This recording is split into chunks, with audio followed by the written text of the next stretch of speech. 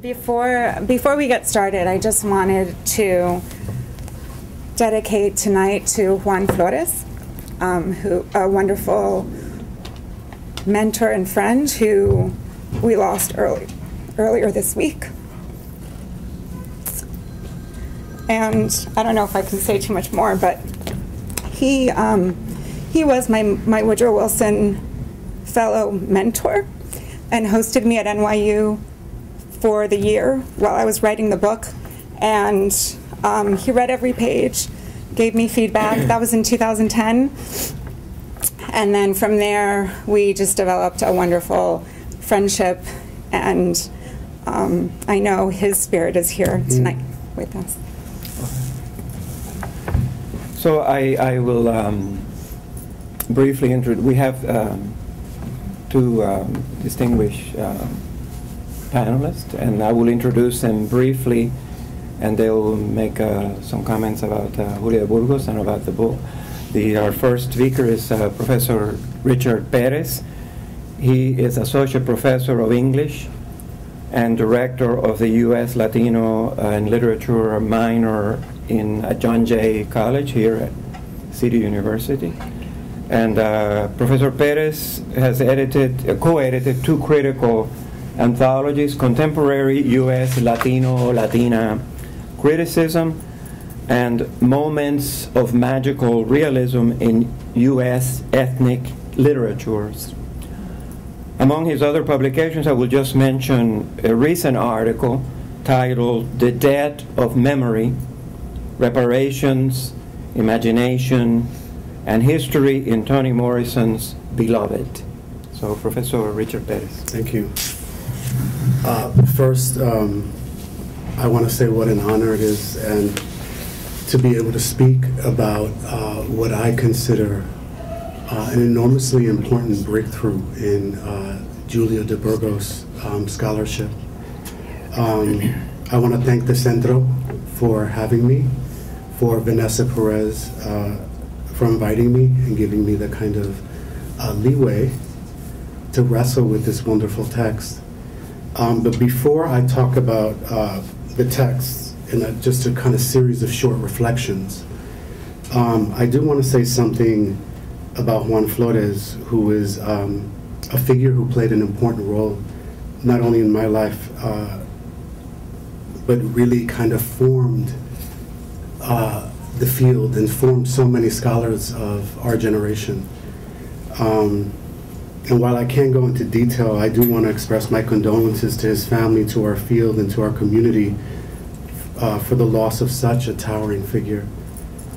Indeed, one of my last and very fond memories of Juan is sitting with him in a bar on 35th Street discussing Miguel Piñero in relation to Walt Whitman, exploring the ways in which Piñero's poetry effectively shifted our sense of American optimism in Whitman. So he was this kind of extraordinary figure who had this incredible range. But tonight also marks a kind of celebration, right? So I want to kind of try to shift the affective energy too, and to celebrate this extraordinary achievement by Vanessa, because what she does is she creates a hermeneutic shift in the way we approach Julia de Burgos. And this shift is not just in how we understand the life of Julia de Burgos, we know its details. Indeed, there is a way in which the very mention of Julia de Burgos incites the story of her life, a story that dominates our relation to her, and to some extent overshadows the gift she gives to all of us, which is her poetry. This, I contend, sits at the heart of Vanessa Perez's significant contribution. For even as her text presents Burgos's life, gives historical context, and so on, it does so to provide interpretive tools so we, first and foremost, learn how to read Burgos's poetry. And anyone who has immersed themselves in de Burgos's work knows there's a level of complexity we have to navigate. Because for de Burgos, complexity signals the imaginative attempt to unhinge and unhouse the reader, to jar us out of our given realities, and thus set set off a process of transformation central to liberatory existence. We know that liberation, not just in a simple political sense, as a decree or declaration, forms the ontological basis of her poetic project. How does reading free us? This is an extraordinarily important question, I think. And in a time where being distracted has become kind of the mode of our existence, right? Since, as de Burgos shows, there is an attention and concentration required for self and social transformation. This is, to me, the fundamental contribution of becoming Julia de Burgos. It teaches us how to read this great poet's work, and teaches us how to read Julia de Burgos is an ambitious task. Vanessa does this by mobilizing a series of tropes or metaphors that identify a process of delinking the subject, Julia de Burgos, and by extension the reader, from certain heteronormative patriarchal injunctions. She grounds her reading of de Burgos by first naming her a nomadic subject, without ties that bind or bound her into a predisposed life or identity or cultural positioning. And from this idea of a nomadic life and sensibility, Vanessa is able to generate a series of theoretical terms which she moves fluidly in and out of, from feminism to sexile, to transnational politics practices, to literary legacies, to the question of remembrance, to the creating of contemporary modes of Latinidad. So you can see the rigorous breadth of her project, and I'm talking about Vanessa's, a breadth made necessary in large part by de Burgos' own poetry. When you read de Burgos, it feels like you've jumped off the proverbial cliff, because her poetry, in an almost cosmic sense, asks us to embrace not just one's singularity or cultural place or historical moment, but what she likes to call infinity. For most poets, when you use a term like infinity, it sounds pretentious. And when you read it in de Burgos, you're blown away by the kind of uncanny revelation and potential in the way she uses it.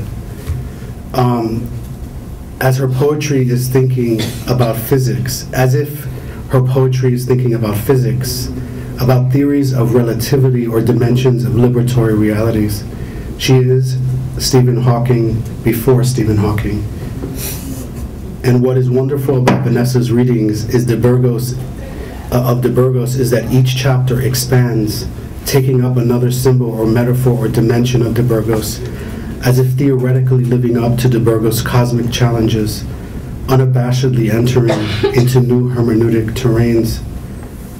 I have to say, after reading Vanessa's book, I realized there's something terrifying about what de Burgos' poetry asks of us. A kind of utter commitment to transformation.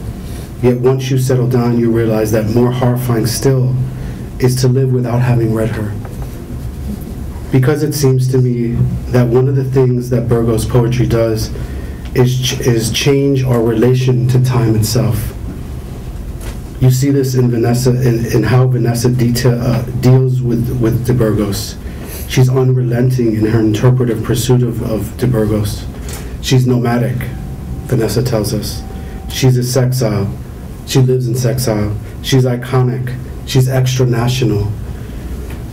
And this is all to say she's a symbol of becoming. What does she mean by becoming? Why does she choose to title her book in the future tense, as if to suggest that de Burgos, or some aspect of de Burgos, has yet to come, is still part of a horizon that we as a community of readers, have yet to reach? The reason de Burgos' poetry is so utterly important is not because she speaks to us from the past, and this is incredibly important to me as a reader of de Burgos, but I also glean this from the text, from Vanessa's text. It's not that she speaks to us from the past, but from the future. Her work addresses us from the future. This is why she is a poet and not a historian. As a poet, she reconfigures her relation to time in nomadic and sexilic terms. If the past in a historical sense informs the present, makes the present aware of who or what preceded it, it also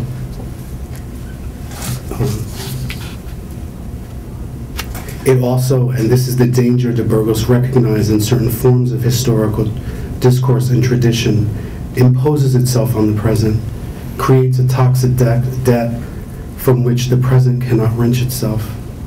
So the present, like Lot's wife in the Bible, turns to stone, stays trapped by a fetishized past that weighs it down, that enforces patriarchal tradition into a conformed now. This is why Vanessa's book rightly begins analyzing the rigid male-centered nationalist movement in Puerto Rico in the 1930s, and why de Burgos turns to lyric poetry, because lyric poetry allows her to break, to use Vanessa's phrase, break with the past, and thereby access a language of self and social transformation unavailable in traditional and sometimes historical forms of speech. For lyric poetry not only addresses a self, but a beyond, what de Burgos calls an unfettered moment, where she teaches us to die in order to live, so that the poetic generates life beyond the life we are currently in, to allow parts of ourselves that no longer work to perish and affirm new potentialities, to access whatever is divine or cosmic or infinite in ourselves, to make us receptive to our futures. For in de Burgos poetry, it is poetry that is what haunts us, because it's kind of cites and encourages and pushes us to what we should or may or could become. It is from this future, always already a feminist future, that de Burgos poetry speaks to us. Vanessa's title then identifies the genius of Julia de Burgos, since the poet's injunction to us is that we commit to a state of becoming. Edward Glissant, the great Caribbean philosopher, and a mentor of mine in the Graduate Center, used to say to me, "Richard, I write for a reader in the future," as if to intimate that the readers of his work had not yet arrived. I think Vanessa's book suggests that these readers that de Burgos and Glissant yearn for in her own life have indeed arrived. And yet the poetic beyond de Burgos insisted on has made, thanks to Vanessa's efforts, been made ever more accessible.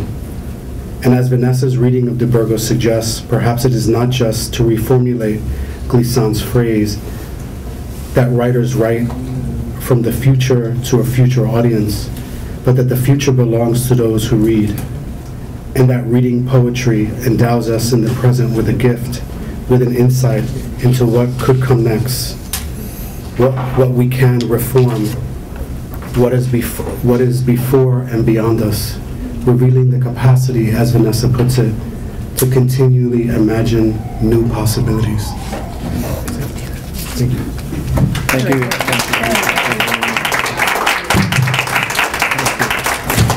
I'm sure we have questions and comments, but we'll, if you don't mind, we'll hold off on that until the end, and we'll come back to questions for Professor Perez. I would like to introduce now Virginia Sanchez-Corrol. Professor Sanchez-Corrol is Professor of Puerto Rican Studies at Brooklyn College. Her work is well known to many of us, and I'll just be brief in mentioning some of that work. She is the author of From Colonia to Community, The History of Puerto Ricans in New York City. Among her many publications, I'll just cite one, for example, to give you an idea of her work, is In Search of Unconventional Women, Histories of Puerto Rican Women in Religious Vocations Before Mid-Century. And this is in a collection titled Unequal Sisters, a Multicultural Reader in U.S. Women's History. She is also co-editor of the Puerto Rican Struggle, Essays on Survival in the U.S. And Professor Sanchez-Corrol. Thank you.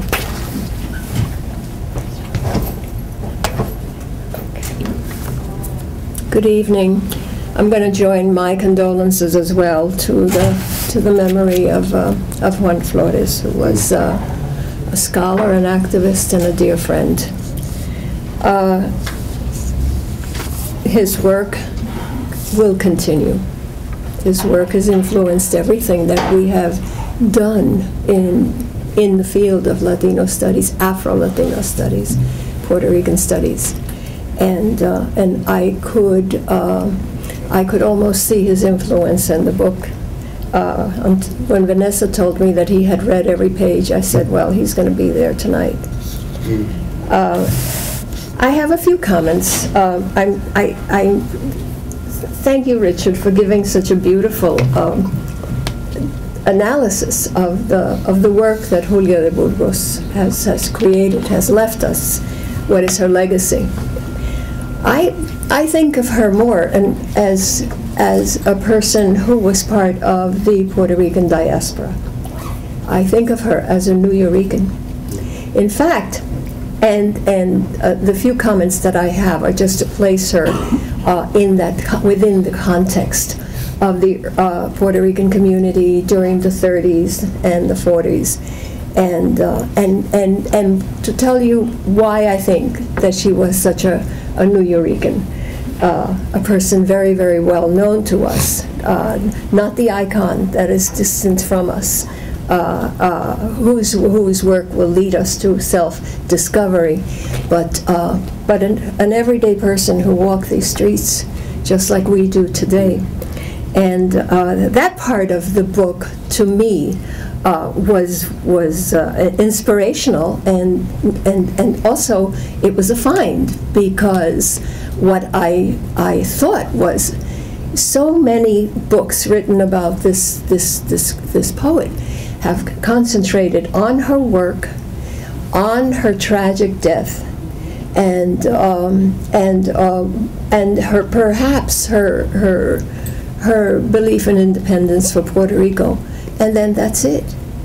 But Vanessa's book allows us to see the woman who writes to her sister, who lives in New York, who gets lost in New York, who travels the trains, who goes to Ellis Island, who goes to the important sites in the city, who experiences the cold, who experiences the discrimination, who begins to understand what discrimination is against minorities in this huge city, a topic that is so timely at this very moment.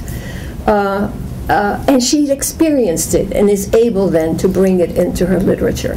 That's something that a Puerto Rican writer living in Puerto Rico would not have been able to tell us. And so I'm struck by the fact that Julia de Burgos is a New Yorican. And I do not see this life as a tragedy. I see this life as something that we should celebrate, because she tells us so much about ourselves.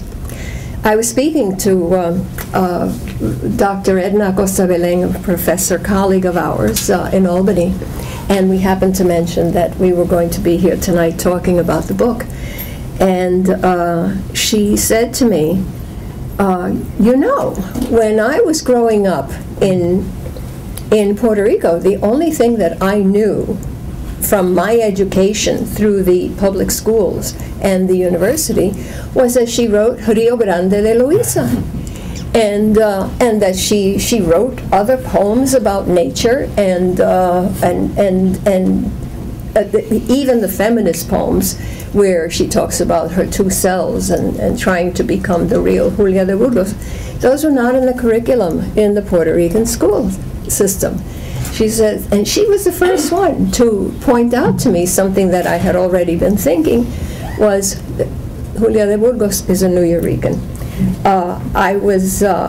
When I think of her living within our communities, and I think of her doing the things that we do, I was also struck by the fact that when she's writing some of her most important essays, which I'd like to get to in a minute, I was a little girl growing up in the Bronx, You know, she's writing this big essay about D-Day and how the second front is happening and how the next invasion, the next part of the invasion is going to take place.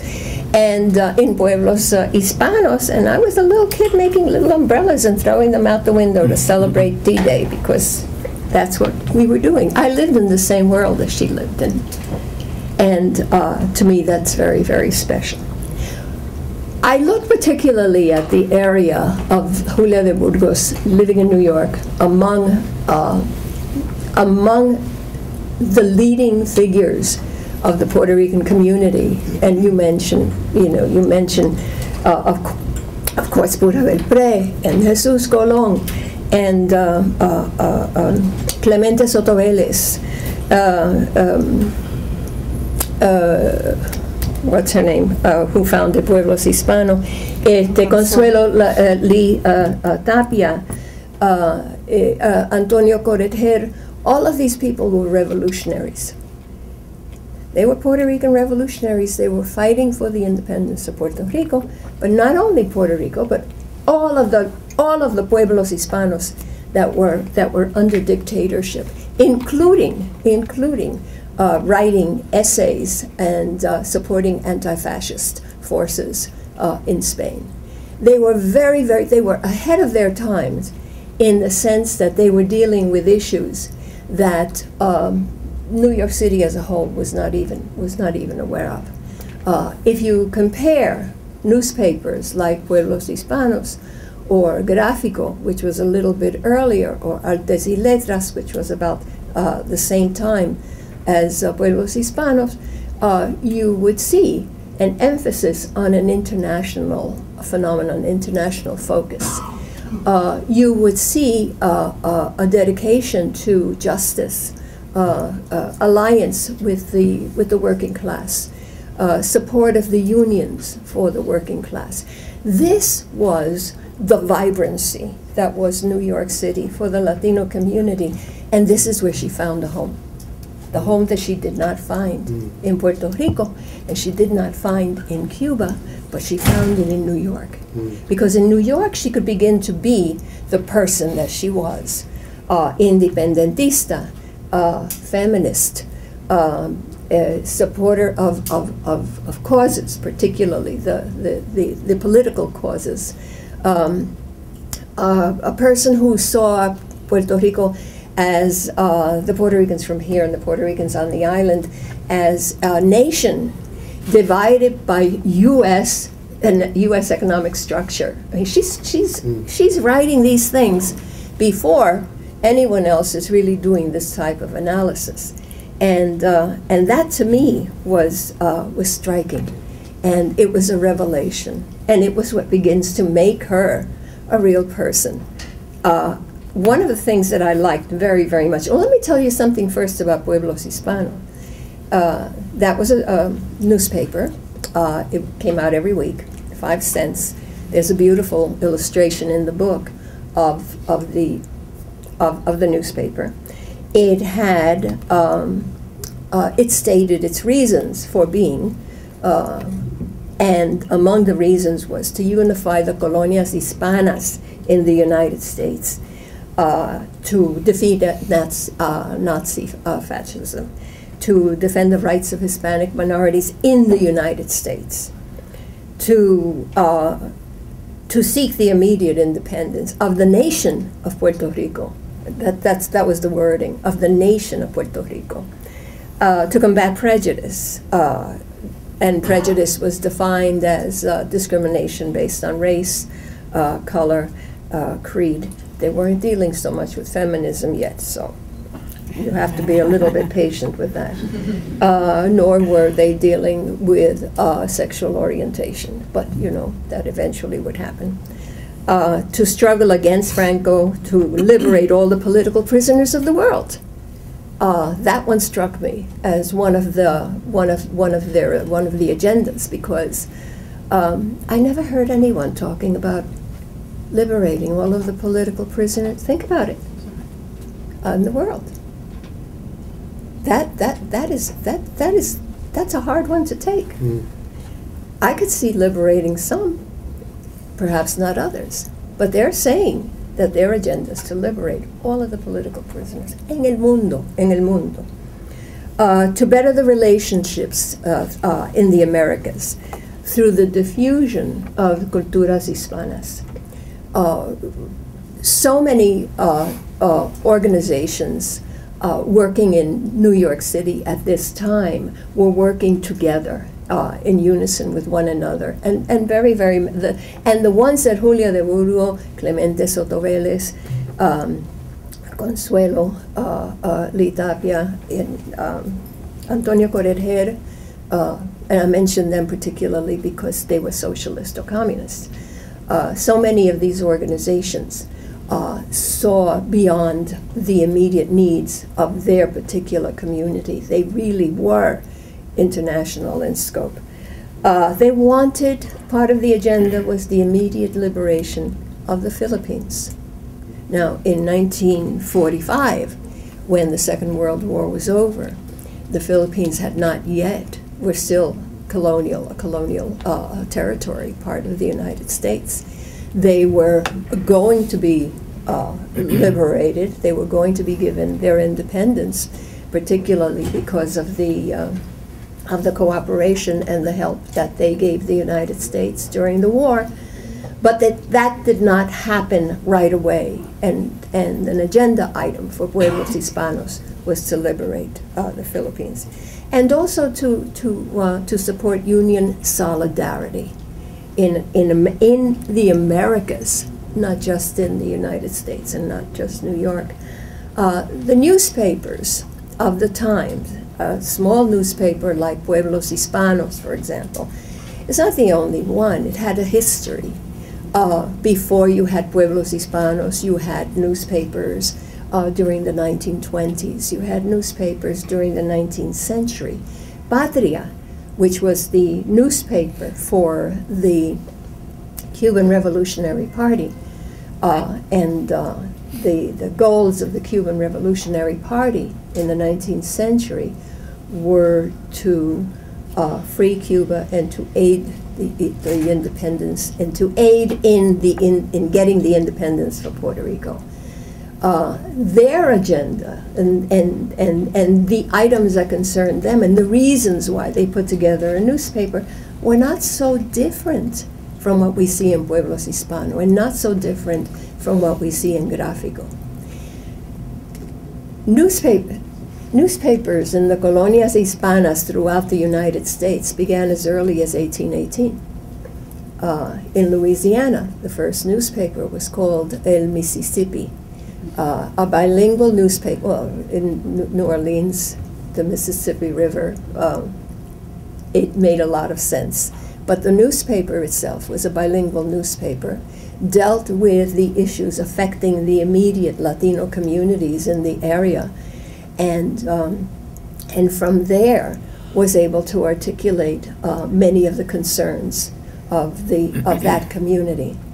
There was no television, there was no radio, there was no telephone, there was no iPhones, there were no iPads. You could not tweet the news. The news had to be read, and it had to be read in the community presses, and that was what Pueblos Hispano was. Let me leave it there. Okay. I think he was trying to tell me. No. Go ahead. No, you didn't see him like waving or anything? No. Okay. We'll leave it there and take some questions and answers. We'll come back to it. We'll come back to it. Thanks so much. Thank you. Well, I think you can see how much there is to say about Julia de Burgos, and particularly in how many directions we can go. I think we can agree then that the presence of Julia de Burgos in New York today is iconic. Her name and her image haunt this city. I remember being so many times on the M60 bus to LaGuardia Airport. You'd go on 125th Street, there's Julia de Burgos. And in places, unexpected places. But these images of Julia de Burgos, powerful as they are one-dimensional. At the same time, some of the stories and the legends about Julia de Burgos are artifacts that beguile us, but that can also flatten a web of complex realities as we have seen. Vanessa's book acknowledges the power of the icon, the power of those images, but also maps out a territory that is rich and complex. The book, to me, the book suggests strategic points in the biography and in the works of Julia de Burgos, places that have generated important work, but also areas that remain rich ground for work yet to be done. In readings of Julia de Burgos, one can often detect a recurring tension, and I just want to stop on that for a minute, a tension between the personal story, we've also seen Richard discuss this, the personal story of Julia de Burgos and the Julia that we encounter in her work. The biographical narrative is familiar to many of us. It is a story about origins in the poor village of Carolina, about the struggle to overcome the limits of those origins and find a personal voice in writing. It is a story of love lost and found, and exile in Cuba, in New York. Like any good story, it has an ascending curve, then a point when decline begins. Julia is alone, abandoned in the city, in poor health, in and out of the hospital. And finally, she's nameless. She's dying without an identification, without an identity, on the street. Then we have a bittersweet but triumphant coda. She is found and returned to her native land, to her origins, and her poetry lives on. It's a powerful story, an urban legend at this point. And I want to return to it in just a moment. But the other side of this tension then are what I would say are the close readings of Julia de Burgos, the critical readings. And there are many valuable such readings. Now we have Vanessa's own reading. These readings reveal, I think they reveal gaps in that story, omissions, dramatic hyperboles. So after this closer readings, critical readings, what do we do with this legend, with this iconic legends? It is a popular narrative, but as serious readers, we question it. I think one of the values of Vanessa's book is that it does not set one narrative against the other. The flawed legend in one corner and the close critical reading on the other.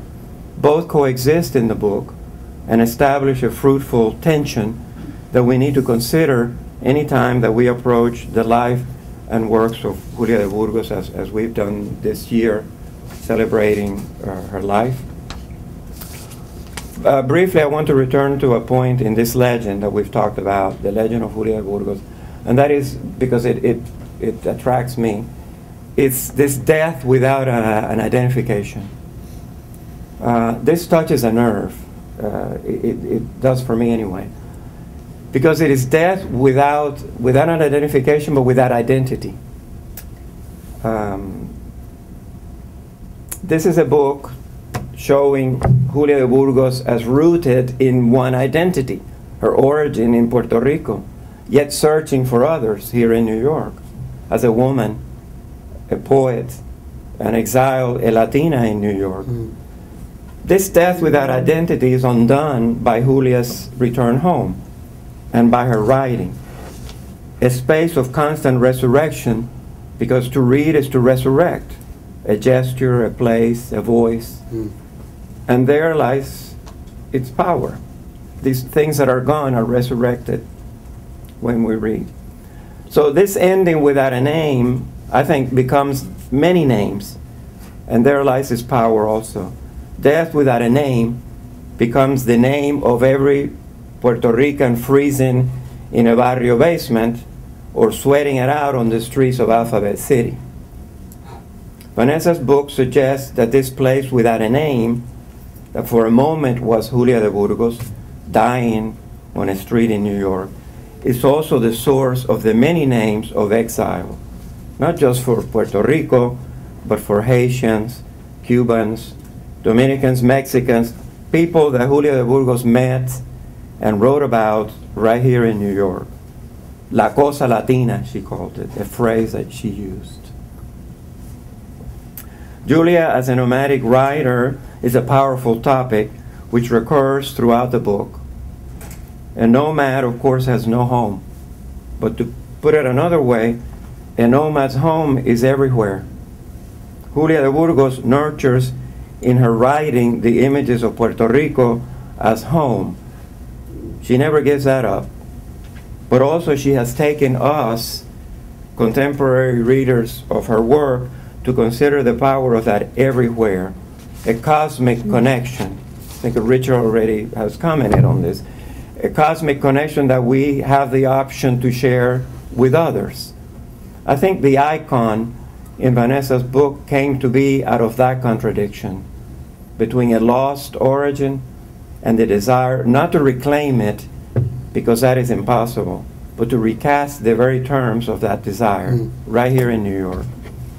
In that recasting, and in our reading of it, there is no loss, no victim's lament, only power and infinite possibilities.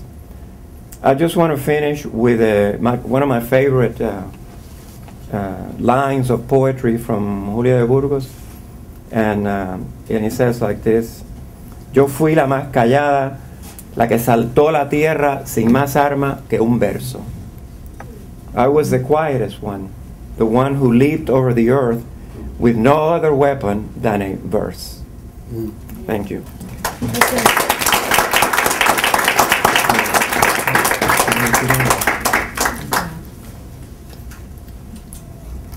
I mean, I was going to read, I could read a little bit and then open for question and answer. Sure. So then we have Vanessa wanted to read a little bit of the book, and then we can have questions.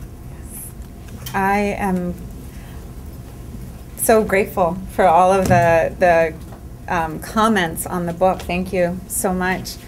I figured rather than having me talk about the book, because the three wonderful scholars here have already done that, I would just read a little bit.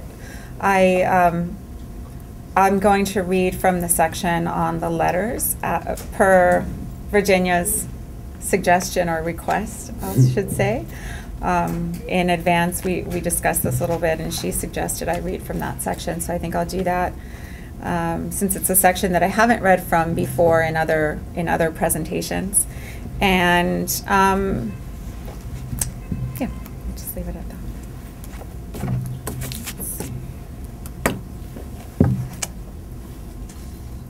So this is the beginning of chapter 2 from the book. When Julia de Burgos embarked for New York on 13th of January 1940, she was 25. She had already written 3 collections of poetry and published 2. She had been married and divorced. Stigmatized by Puerto Rico's conservative culture because of her divorce, Burgos left with no plans to return. Burgos' decision to leave the island and spend the remainder of her life abroad generated much criticism, romantic speculation, and gossip among those who believed her departure from the island set in motion a series of events that resulted in her death. In Puerto Rican literature and expressive culture of the 1940s and 1950s, the narrative of migration as tragedy prevails. Burgos subsequently became a symbol of this tragedy in the collective imagination of many Puerto Ricans, both on the island and in New York. However, Burgos' migration experience can be read as an escape from victimhood. This chapter follows her migratory routes to New York, to Havana, and back to New York in the larger context of Puerto Rican migration. And then in this chapter, I look at her second and third collection of poetry, and also a selection of her letters, and determine that her experience of migration no longer appears as victimization when we study these letters and collections of poetry closely, but rather Burgos emerges as an early figure of sexile. Political and economic factors have often been taken into account when studying the reasons for migration from Latin America and the Caribbean to the United States. In recent years, scholars such as Larry LaFontaine Stokes and other scholars have explored the causal link between sexuality and migration. Theorist Manolo Guzman coined the term sexile to refer to, I quote, the exile of those who have had to leave their nations of origin on account of their sexual orientation, close quote. This chapter extends the definition of sexile to include heterosexual women who have been excluded and displaced because they are deemed sexually transgressive within patriarchal and heteronormative discourses. So I'm going to skip a bit and look at her letters home, where in these letters that are written from both New York and Cuba, we can see her developing a broader sense of identity, a sense of identity that's more hemispheric. If we expand the definition of sexile to include the expulsion of women from the immediate family of the nation because they do not conform to traditional gender roles, we can see how the term applies to Julia de Burgos. Her first two collections of poetry attest to her desire to break social norms for women. Burgos' personal letters reveal that she saw Jimenez Grullón as a means of escaping island politics and fulfilling her dream of becoming a world-known poet. While her exile certainly brought her isolation, loneliness, and despair, traveling abroad also gave her opportunities to grow as a writer and provided her with alternative perspectives. She crossed borders in both her writing and her personal life. Burgos left Puerto Rico on January 13, 1940, aboard the San Jacinto, and arrived in New York City 5 days later. She was excited at the possibilities that this new life might afford her. On the day of her arrival, she wrote to her sister, and I'm going to read a quote from one of the letters. In the book, I offer the original in Spanish and a translation. I think for the sake of time today, I'll just read the translation. And this is a quote. What matters now is that you know I am fulfilling my destiny beside the one who will always be my tender beloved, and to you a loving brother. I am in awe. I had a pleasant journey, full of surprises. My emotions and senses were captivated, at times by wonderful currents of yellow algae in the Atlantic, and at other times by fantastic clouds on the horizon shaped like cruise ships. Approaching New York, there was a beautiful snow shower. I disembarked. Writing to her sister a couple weeks later, on January 30th, 1940, just a few days after arriving in New York, Burgos described her excitement. Her sense of adventure highlights the differences between Puerto Rico and the metropolis. She marveled before the expansive city, the modern forms of public transportation. She used English words that started to make their way into her writing.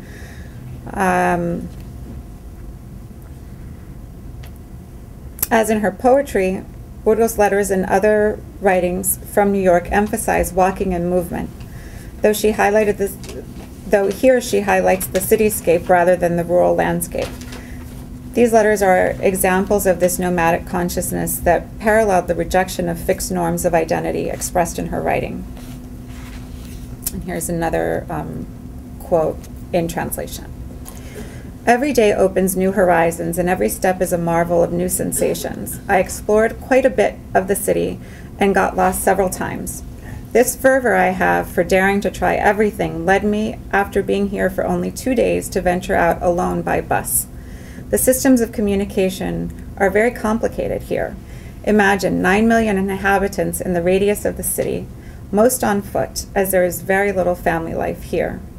People push each other on the buses, in shops, in cafes. For all these people, there must be trams and subways and elevated trains that change direction at each corner, and one must be an expert at this complicated web. After having been here for only 2 days, feeling very sure of myself, I went for a ride on a double-decker bus and ended up unknowingly in Long Island, a part of the city that is quite remote and separated by an enormous bridge. 2 days later, I got lost riding the subway. I walked among some of the large underground New York avenues to find my train. That's how you learn, and I have no fear of venturing out alone. Since I know English, it's easy for me to maneuver the city. This is a truly organized town. On the street corner, instead of police, there are red and green lights that automatically indicate to the cars and the pedestrians when it is their turn to cross. In the cafeteria, as a kind of cafe, you serve yourself with trays and all. So It had to be the automat. Yeah. Yeah. So I think I'm going to stop. Wait, let me see. Is that where? Yes, I'm going to stop there. Stop there. Thank you. Yes. Yes, we can open it up. So you've all listened to us patiently. Now, if anyone has any questions, please, for Vanessa, for the panel. Did she in any way collaborate with the congressman? I'm having a senior moment. Mark Antonio. Vito Mark Antonio in organizing any of the Latino workers, and also Jesus. Jesus Colon. Yes. Yeah. She actually did. With Vito Marcantonio? Yes, in fact, one of the banners on Pueblos Hispano mentions the Marc Antonio Project, which was the independence of Puerto Rico. And Jesus Colon was a frequent writer in the newspapers of this time. So what's interesting about her connections at that point was that she was really in a circle of highly intellectual, highly motivated, very political figures, some of whom were going to prison for their beliefs, and she was there, actually writing articles that criticized the American government. That her articles, when you were reading the letters, I thought about an article that she wrote on Mexicans for Pueblos Hispano, and you put that at the end of that chapter. I wondered whether there was a reason for that, for locating it where you did.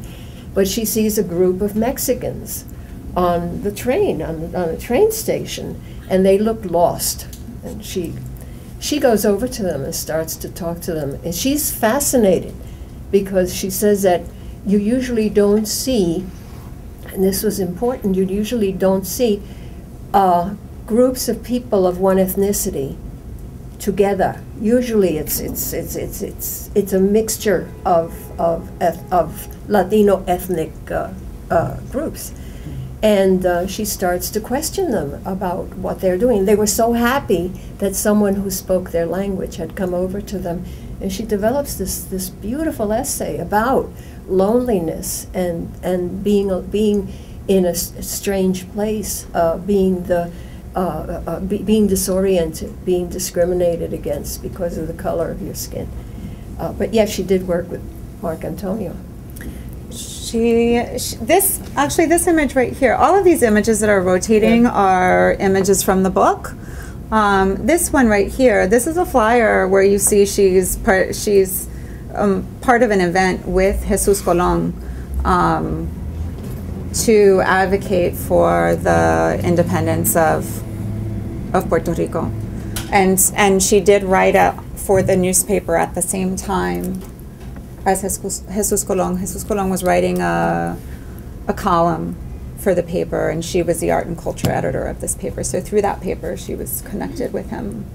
And then they did political events.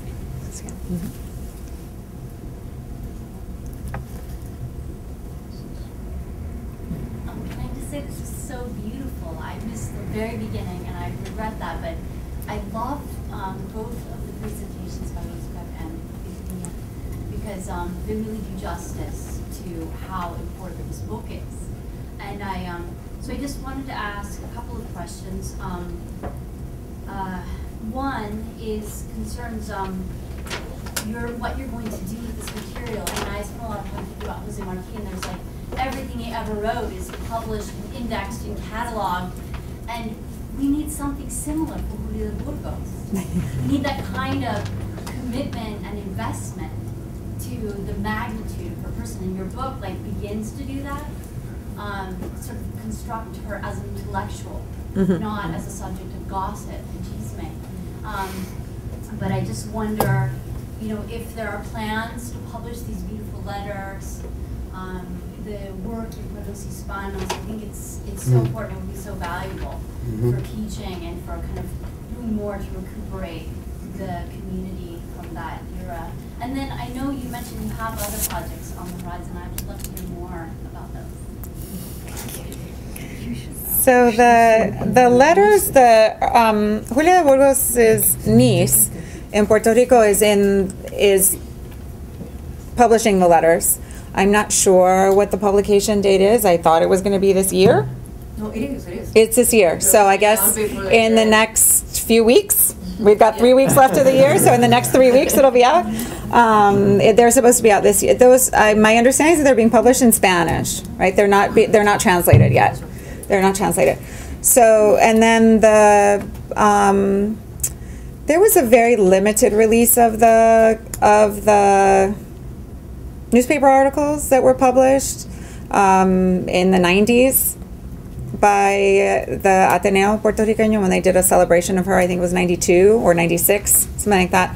But I am publishing those in translation, a bilingual edition with Arte Público Press. Will be publishing them, and hopefully that should be out next year, 2015, maybe towards the end of 2015. But those are coming out in translation. So we'll have those other writings by Julia de Burgos available. So that's your translations? Yes, I'm translating them. I'm translating them. There's also these Jack Agüero's translations. That would be interesting to see.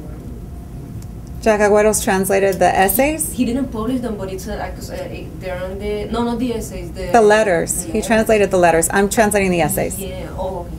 Yeah. But the letters, yeah, he did. Yeah. I'm just thinking that it would be good to maybe just check the mejor todavía si lo tuyo son los ensayos, porque se podía mirar esas traducciones and work with them, maybe, yeah.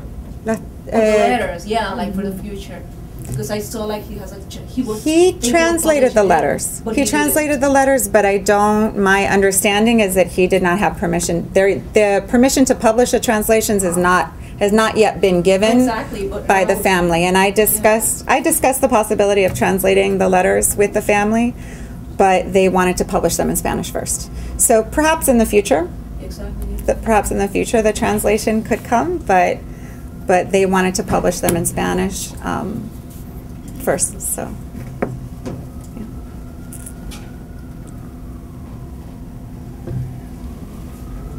Yeah. Congratulations, Vanessa. I'm wondering if you could talk about maybe race and maybe as it relates to a term like Latina, which I think is fascinating given the context of Pueblo Hispano that you sketch in your work. I'm thinking of the kind of pan-Hispanic, right, politics of Pueblo Hispano, and that tied into, right, global politics at the time, good neighbor policy, so kind of from the top and from the bottom, right? But then also the ways in which Latino or Latina might mean or might not mean, right? The ways in which we use the term now, I think both might be the case, right? And then what happens, right, if you think of Julia as Latina, right? Is there a tension there with thinking of her as, diasporic Puerto Rican? I'm thinking of one's work, for example, right? The kind of arguments that he made, and in terms of blackness or brownness, and given how shifting, right, representations of Julia's race have been both on the island and in the diaspora, so just race in general, and then do you think Latina has a kind of race value, or and how does it connect to how that term was being used in that moment in New York?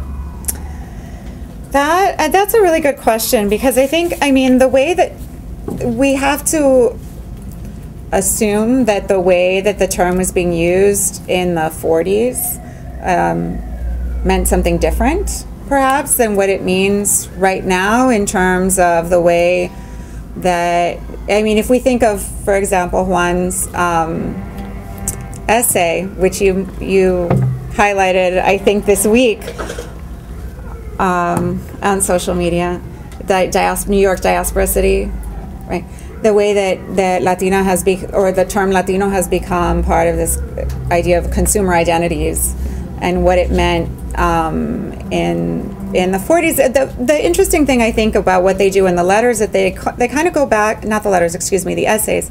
The essays go back and forth between using at times the term Latino, or referring to La Cosa Latina, and referring to Hispano. She uses them both. She uses both terms. And there was, in that time period, the 1930s, this whole promotion of Hispanidad, and especially with the migration of many who were fleeing Spain at that time during the Spanish Civil War, and here in New York. But I think one of the things that's interesting about her is that she still seems to affirm a heterogeneous, a mixed identity, at least at a minimum, but affirm a sense of blackness and affirm a sense of indigeneity in her construction, even though she uses this term Hispano. I think in that one essay, there's the one essay that's called La Función, I can't remember the title of it off the top of my head, but it's something about the social function of culture. And she writes about the importance of promoting Hispanic culture, but still that idea of Hispanic culture still celebrates indigenous cultures and African cultures. So I think that that even though she uses that term, it means it's still, there's always that affirmation of heterogeneous identity, Latin American heterogeneous identity. And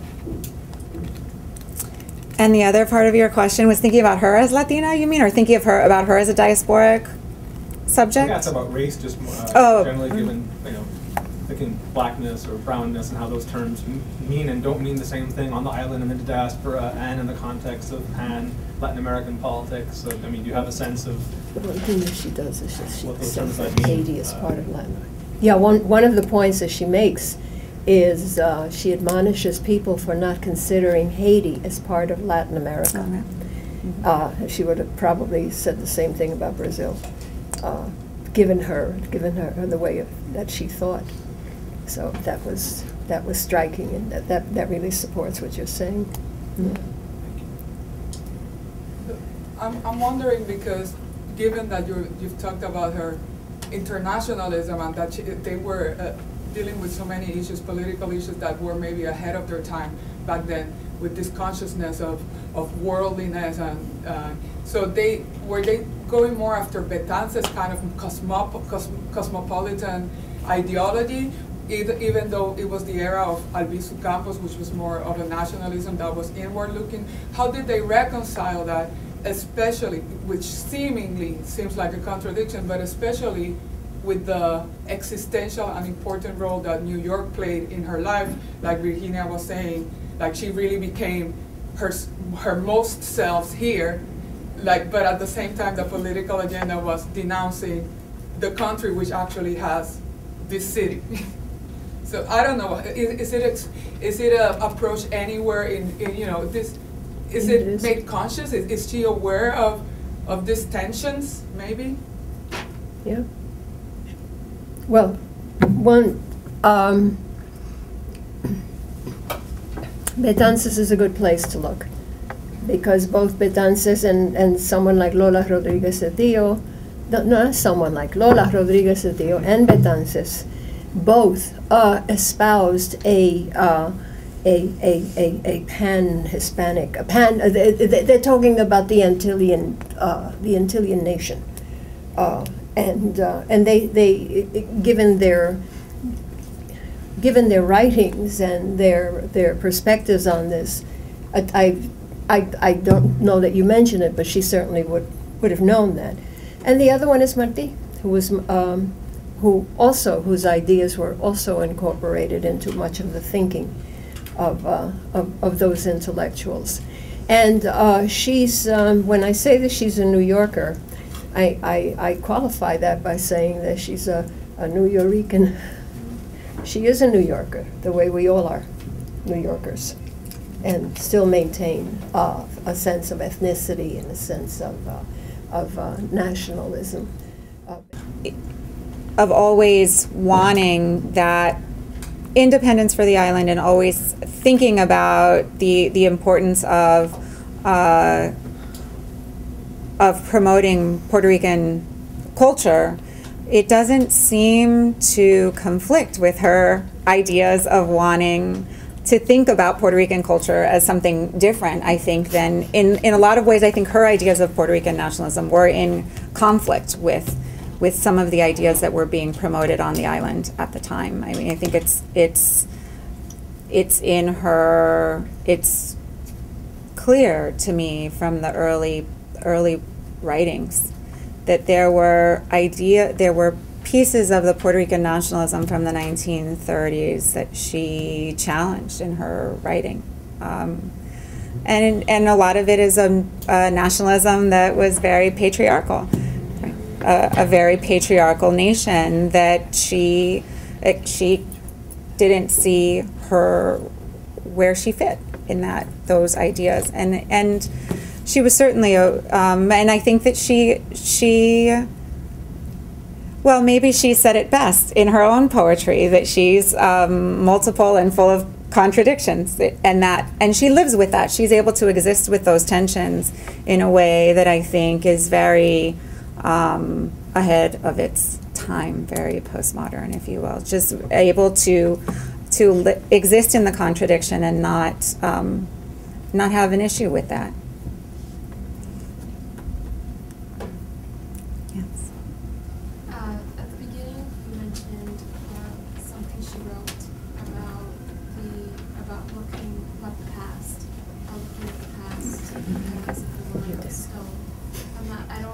As if you were what? As if it makes the present like a stone. I don't know if that was, I don't remember if that was something that she had written or if that was your take on something that she had written. But I was really struck by that because she is someone that is so iconic in not just Puerto Rican and Caribbean, but in Latin American literature, especially being female. And we are here looking at someone who celebrated her 100th birthday, not maybe like a month ago. So I wonder what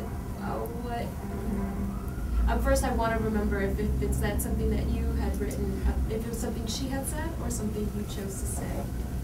About the way about the way we look at the past. The way I situated her in the future, even though she's this kind of past figure, right? That is to say, the way I kind of shifted her as, her poetry, that is to say, that her poetry, in fact, speaks to us from a kind of future place. Right. Is what I tried to argue. Yeah, there was yes, I remember that there was the construct of you must leave yourself out in order to, poetry is for the future reader. But I think there was also something mentioned about the present being stifled if you live too much in the past. Yeah, absolutely, right? That there are certain forms or narratives of the past that aim to create a kind of continuation that becomes dangerous. And it was something that Julia de Burgos was worried about, right? That is to say, the nationalism of the 1930s, which begins this text, and which in some ways begins Julia de Burgos, that kind of nationalism was an attempt to imprint the present with the past so that the present wouldn't be transformative, right?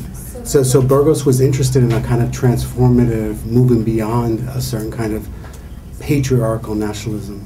And I would even go further. I would even say that all forms of nationalism for her were utterly uncomfortable, and for me, utterly uncomfortable, precisely because they become dogmatic, right? There's a kind of religious, a zealot kind of preaching that comes with the fetishizing and the idealizing of the past. And this is why, for me, poetry always already talks to us from the future, right? This is why, for her, she was so interested in almost terms that weren't even literary. They were almost like physics terms, like infinity, right? Because I do think that there's a way in which literature tries to speak to realities that we can't see and that we don't quite yet understand, right? Like what? I've been reading a lot of physics lately, right? So now I have all these physics metaphors, like dark matter, right? So how does dark matter work in physics? The whole function of dark matter is that it's the matter we can't see, and yet that it shapes our existence.